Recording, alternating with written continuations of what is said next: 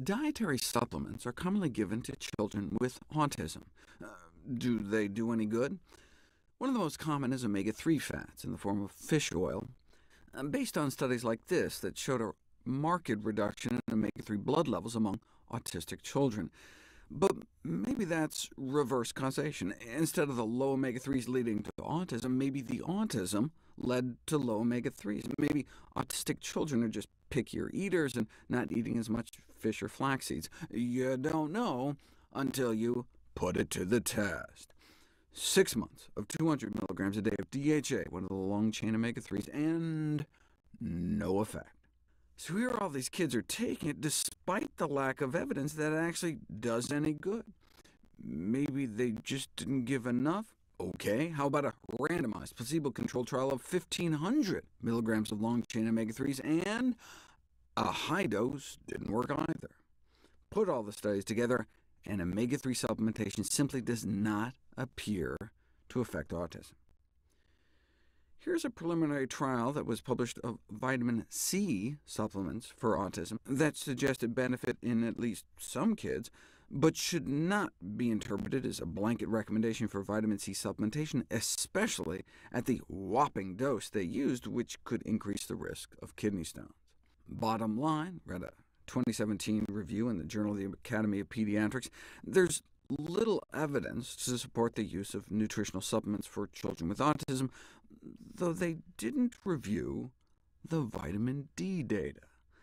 The vitamin D story started out, like the omega-3 story, clear evidence that vitamin D blood levels were significantly lower in children with autism compared to other kids, and lower D levels correlated with greater autism severity, but vitamin D is the sunshine vitamin. Rather than vitamin D playing some role in autism, isn't it more likely that autistic kids just aren't out sunbathing as much?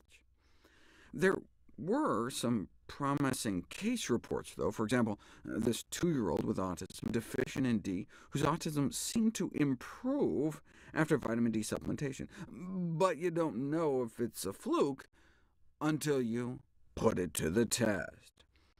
A study on the efficacy of vitamin D supplementation in 83 autistic children, and 80% got better in terms of their behavior, eye contact, attention span, concluding vitamin D is inexpensive, readily available, safe, and may have beneficial effects.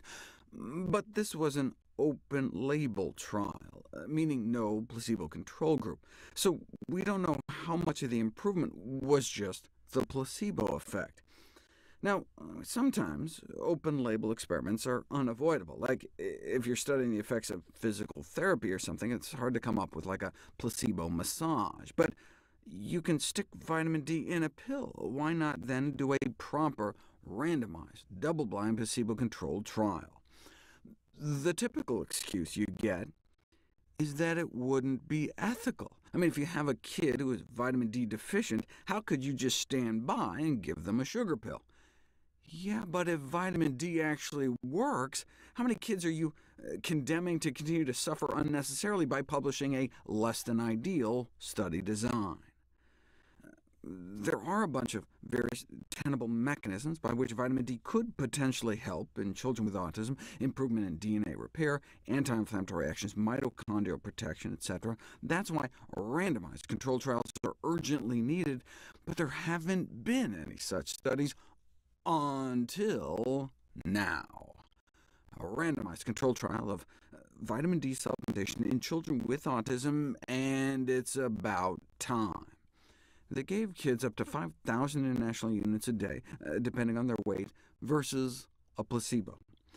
The drugs we have for autism really just help with some of the associated symptoms, like we can give kids sleeping pills or something, but there's no drug that really touches the core symptoms of autism. So research groups around the world are looking for something better, and this group appeared to find it.